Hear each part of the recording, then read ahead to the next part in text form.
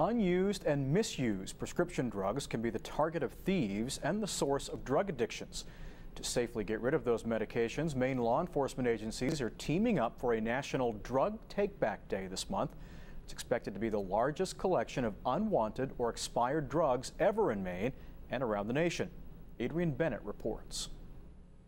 Since 2008, the Maine Drug Enforcement Agency has collected 3 tons, that's 6,000 pounds of prescription drugs through their mail-in disposal program. These are just a sample, and they're the focus of a nationwide effort. It is a public health and a public safety issue. Federal, state, and local officials have announced September 25th as Drug Take-Back Day.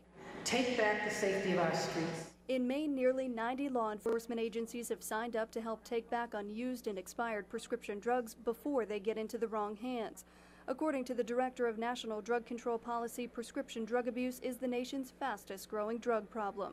Prescription drugs are the #1 source of crime in Maine, according to the Attorney General. The number of homicides that we prosecute relating to prescription drugs is on the rise.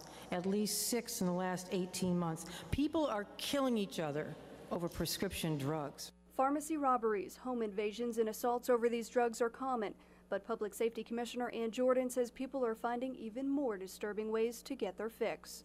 Burglaries occurring on the days of funerals.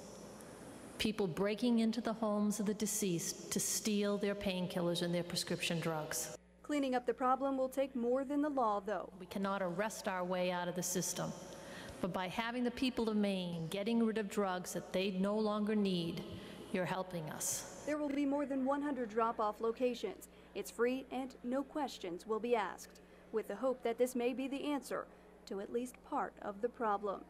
Adrian Bennett, WABI TV5 News, Augusta.